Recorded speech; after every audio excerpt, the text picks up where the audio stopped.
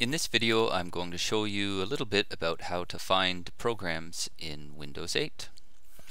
Now, the obvious place to start, of course, is your Start area, which you can generally get to if you're not already there by going to the lower left-hand corner of your screen. In this case, because I'm already in the Start area, it's just showing me my desktop. Once you're in the Start area, if you're lucky enough to have a touch screen, you can just pull it over with your finger, but otherwise use your mouse and grab the bar at the bottom and move it left and right.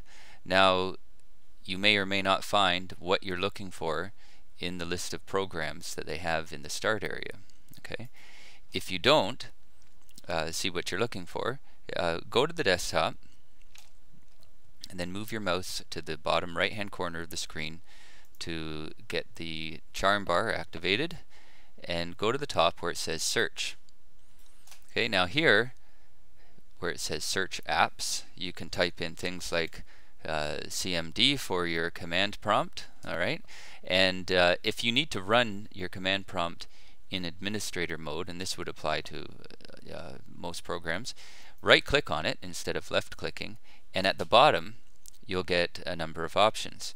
Now here, of course, we could run as administrator, as I just suggested, but also you can open the location of the shortcut. You can open a new window, pin it to the taskbar, or pin it to your start menu. Or I should say to start. It's not a start menu anymore, right? So let's run as administrator. It's going to ask if that's okay. We say yes, and now we have an administrator level command prompt open if that's what you're looking for. Okay, now let's go back to the lower right hand corner and up to the top of the charm bar and into search, and here you should be able to type in everything from the beginning, the word Word, which will give you, in my case, Word 2013, and the system WordPad. Alright, we could try, say if I was looking for Photoshop, I could type in the word photo. It'll match up with Photoshop, but also with the Photos app and my 32-bit version of Photoshop.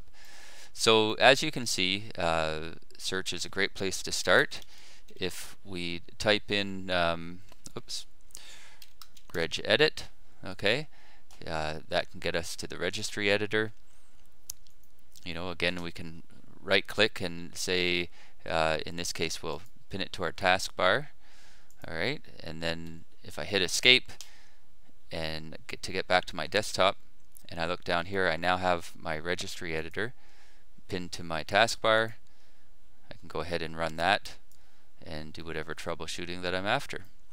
Okay, so that's the very basics of looking for something on your computer when you're not finding it in your start area. I hope you enjoyed this video. Thanks for watching.